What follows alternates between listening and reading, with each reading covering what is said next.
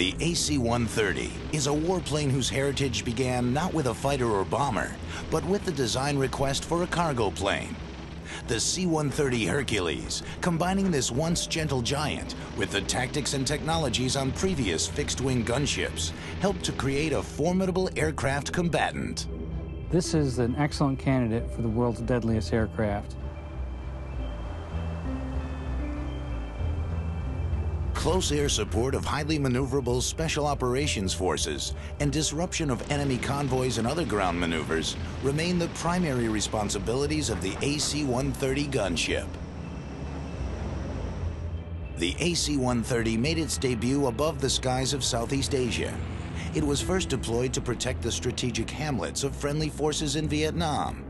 Then, as the war progressed, the role of the gunship expanded to include interdiction, resulting in more than 10,000 enemy trucks destroyed.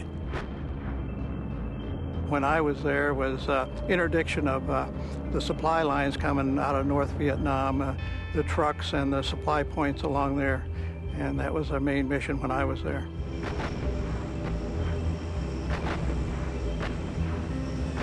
Building on the success of the past, today's gunships have greater firepower, more advanced avionics, and more sophisticated sensors. But the heart and soul of the AC-130 remains the crew. Without all 13 crew members working in concert, we wouldn't be able to do what we do, and that's provide precision close air support and armed reconnaissance. You probably have some of the greatest American heroes right here doing this mission. Increasingly, modern military conflicts require increased deployment of special operations forces. These brave soldiers are often engaged in combat situations where air support plays a crucial role.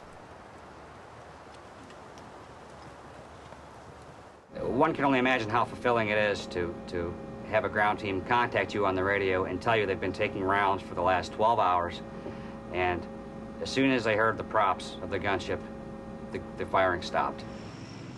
The AC-130 is outfitted with a highly complex array of avionics, hydraulics, sensors, and armament. And it takes a team of skilled technicians supporting each aircraft to complete a mission's objective.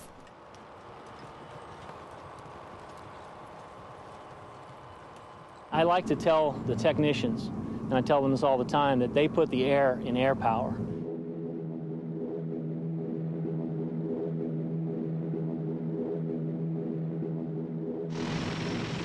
The pylon turn is an amazing piece of physics.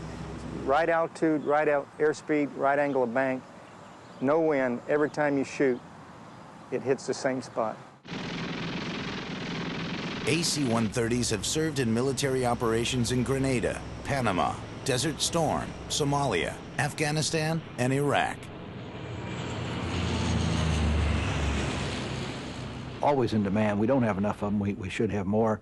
And I think because we're tilting more to special operations forces, we'll probably see an increase in the number of AC-130s. Armed with a 40mm and a massive 105mm cannon, and able to conduct night missions locating and destroying enemy targets, the AC-130 is without question one of the world's deadliest aircraft.